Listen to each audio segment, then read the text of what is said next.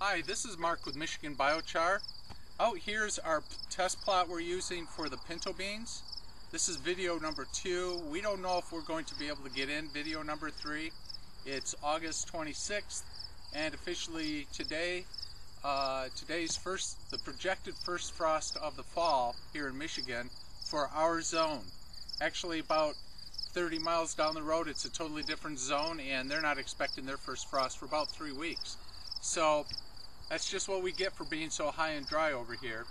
So we're going to try to get some kind of results documented before the frost happens, but we thought we'd make a good point of giving you an update just so you know where we stand. Over the last number of nights, we've had temperatures getting down in the mid-40s, and it'll be evident on some of these plants I show you just exactly what that has done to these plants.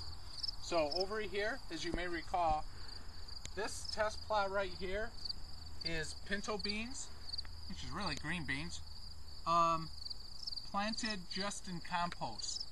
They came up very vigorously, and as a matter of fact, we have a lot of grass growing in it, competing with the plants because of all the compost that's down in the ground. So this looks really good. On this test plot, we have the pinto beans planted just in the ground as it is. So nothing added to it. You can tell actually we got milkweeds. We know milkweeds are a sign of not too good of ground. And they've come up pretty good.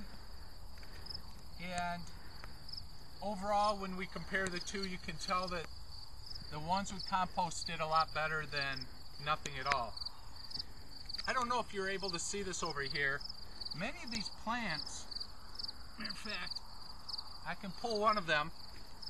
Many of these plants, if you can see that, it has browning already. And I think that's associated to all these low temperatures we're seeing. This plant really prefers an overnight temperature, probably no less than 55 to 60 degrees, and we're already down in the mid-40s on and off. So we'll keep working on this, and hopefully we can come to some kind of conclusion before the frost hits. Down here we're seeing the same thing. These plants came up reasonably well. These were planted with biochar and compost down at the base of where the seeds were planted.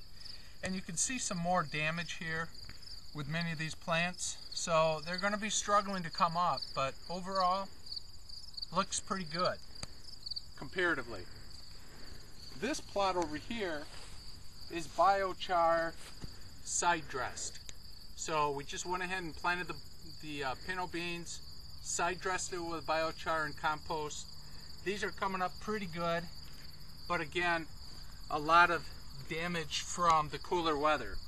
So to look at this point on video number 2, there's really nothing conclusive, so we'll just keep moving along, see how the results come out, and hopefully we'll have something that's meaningful for us yet this fall with this test.